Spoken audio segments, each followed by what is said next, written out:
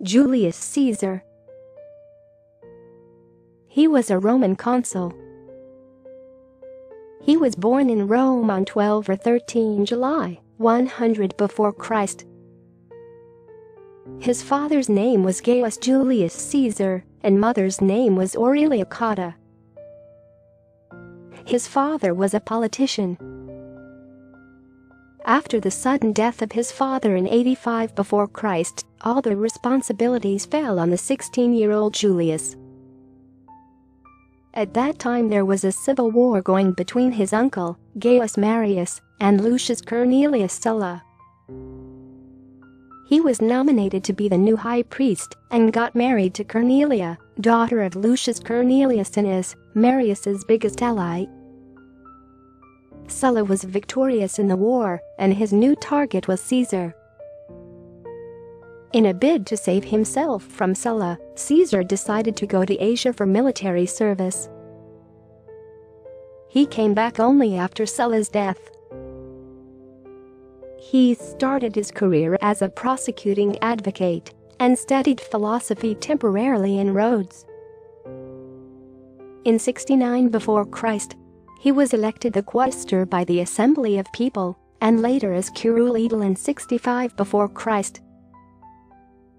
He was also elected as Pontifex Maximus, high priest, in 63 before Christ.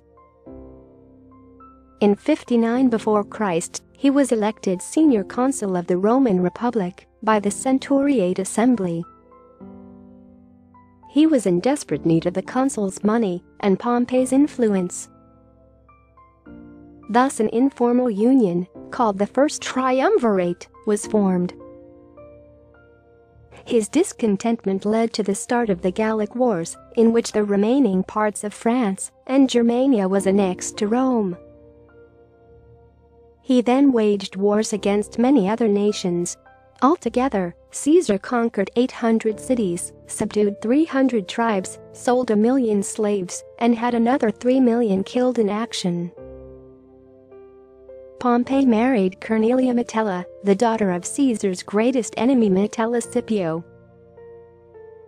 In 50 before Christ, Caesar was asked by the Senate and Pompey to resign. He refused, and in order to avoid prosecution, he fled to Italy by crossing the Rubicon River, and civil war broke out. He marched his troops to Rome and conquered it in 49 before Christ, and then spent the next 18 months fighting Pompey. Pompey fled to Egypt after being defeated by Caesar.